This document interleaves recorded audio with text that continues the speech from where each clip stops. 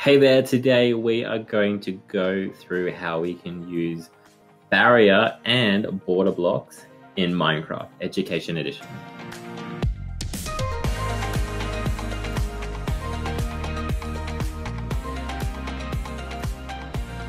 So let's have a look at this one. So I'm going to hit E to open up my inventory, and this one's quite easier to find. It's right down here. It's this little red one, but you can type in border if you want.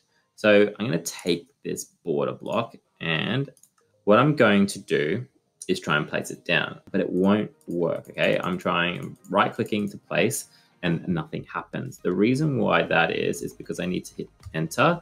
I need to go /WB, which stands for World Builder. So sorry, you need to change your status. So we then hit enter, and I should now, if I come over, be able to place these down. So I'm going to just build a little box around my student player here.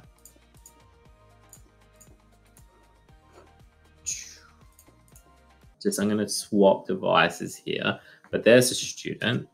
Okay, so I'm going to switch over, and it doesn't matter how hard I try.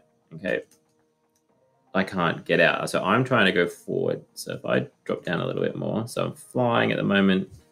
Let's push my screen up a bit. So you can kind of see, because I'm constantly pressing the W key, I can't actually get out. Okay, I'm also going to try and destroy these, and you can kind of see that we get this little, this faint hollow black thing coming up. Our other one though, which is cool to use, are called barriers. So you won't find them in the inventory. What you've got to do to get these ones is that we're going to go enter. We're going to go /, and I'm going to write the word give. Okay. Now I need to work out who's receiving it, and I want it for myself. Selfish, I know. So I'm going to write that's my username for my name that's in this account. So Nathan R. And then it wants to know, what do you want? What is it that you want us to give you? And in this case, I want something called a barrier.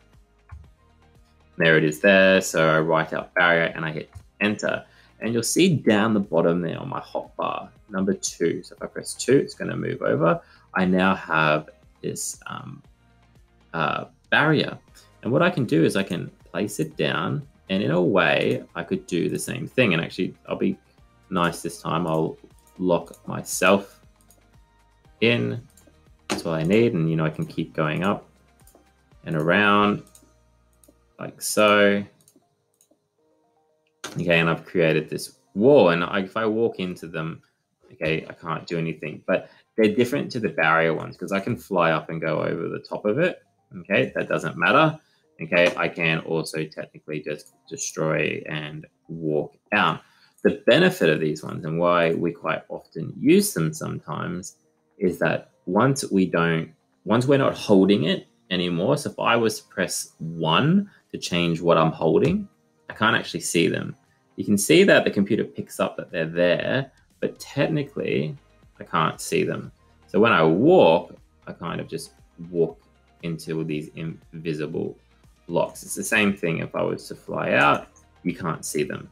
Okay, but now if I hit 2 on my keyboard to show the second thing in my hotbar, there they are.